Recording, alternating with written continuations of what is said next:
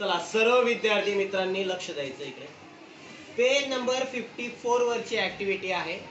आपल्याला फ्रॅक्शन कसा तयार करायचं आणि त्याचं लिहायचं कसं ते आता बघायचं. लक्ष द्या इकडे.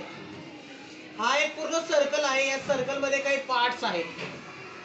आधी बघूया आपण हा सर्कल किती पार्ट्स मध्ये डिवाइड करण्यात आलेला आहे.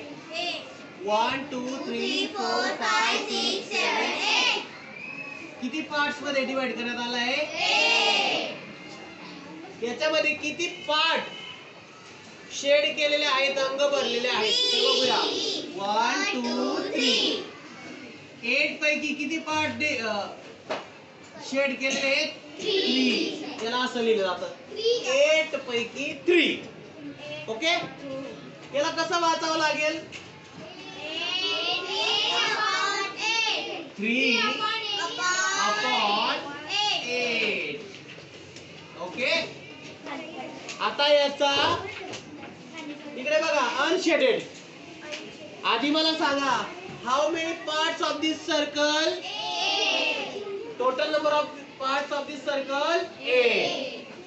How many parts R unshielded. Unshielded ज्यांना रंग भरलेले किती ते 1 2 3 4 5. इथं काय लिहिणार मी 5. याचं रीडिंग कसं झालं 5 अपॉन 8. इथं काय लिहिणार आपण 5 अपॉन 8. कळलं का तुम्हाला.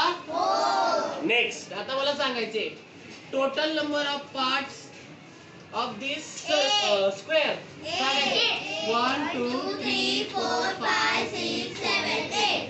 How many total number of parts 8. How many parts R shaded 1 2 3 4. How many parts R shaded 4. How do you read 4 upon 8. अरे वा 4 upon 8. फार हुशार झाले पोरं.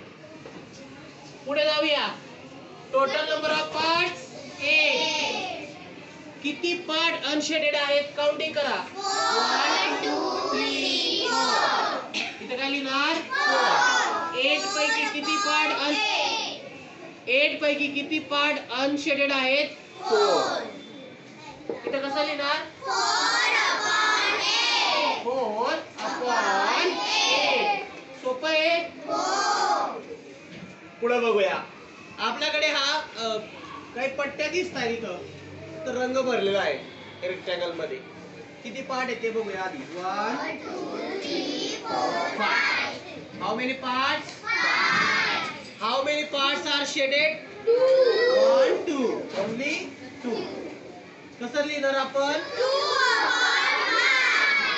2 अपॉन 5. अरे वा छान.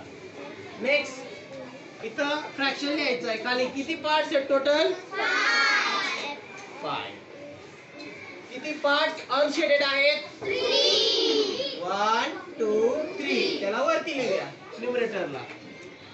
How do you read 3 upon 5. We read as 3 upon 5. Next, this is also circle. Count the parts of circle. 1 2 3 4 5 6. There are 6 parts in circle. How many parts are shaded? 1. Only part is shaded. 1. How will you read? 1 upon 6. 1 upon 6. Next, unshaded fraction. किती parts आहे त्याचे 6. How many parts are unshaded?